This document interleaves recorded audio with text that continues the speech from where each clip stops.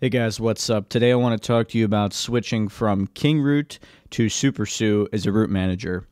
I have nothing against rooting with KingRoot. I think if your phone is able to be rooted with KingRoot, it's a great option. It's really simple. It's a one-click root tool. However, I don't like the KingRoot manager, and the reason I don't like it is this is very important for making money actually, is when you have VMLite VNC server, you will get a black screen when you connect to it from another device when you're rooted with KingRoot. I didn't know this at first, but every single device I had that was rooted with KingRoot had this issue until I switched to SuperSU as a root manager. So you can root with KingRoot, switch to SuperSU then afterwards as your root manager. I'm going to show you how to do that today with a simple app from the Google Play Store. So type in Super-Sume on the Play Store. You'll find it as the first option. It's called Super-Sume Pro. I'll leave a link in the description to download that. It's $4. I'm sorry about that, but it's definitely worth it. It's so simple to do. I've done it on about 11 devices so far that I've rooted with KingRoot. Things like the LG Optimus Zone 3, this RCA Voyager 2 tablet.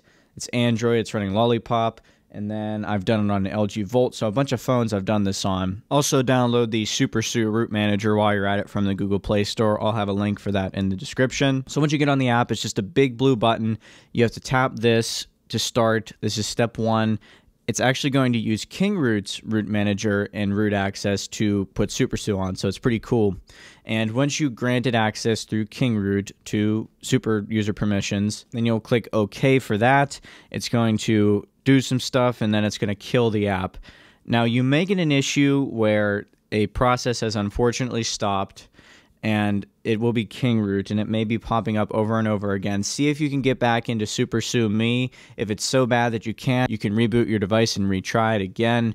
Just keep trying until you can actually get back to the SuperSume Pro app to go to step 2.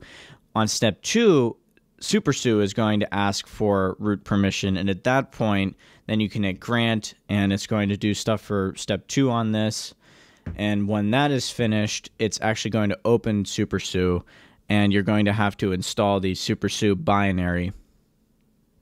Once you click continue, make sure you click normal there, unless if you know what you're doing on the other option. Once it goes through the SuperSU installation for the binary, then it's going to ask you to reboot your device. Then hopefully you get to a success on this. It's also going to say it's detected another root manager, obviously, and it's going to ask if you want to install it. Click OK for that. Once it's done installing, just go ahead and reboot your device. KingRoot should be off your device, and SuperSU, the manager, will remain. Now, if KingRoot's still on there, you can delete it, no problem, and you're good to go. Now, this can be unsafe. I read that. I've done it on 11 devices, though, with no issues. I read that it could brick your device. Just be cautious and make sure you go slow during the process. But I'd totally recommend you get your phones off KingRoot and onto SuperSU. Number one, for that VMLite VNC server issue when it comes to remote access, and just because I believe SuperSU is more reliable from my past experience. So anyway, I hope that was helpful for you guys, and I'll talk to you guys later this week for more money-making apps, money-making websites, and so forth. So in the meantime, have fun making money. Offers, a couple other stuff on the app. I'll have an archives listing for that here pretty shortly. Today, though, I just want to talk about with you how I've been earning with inbox dollars.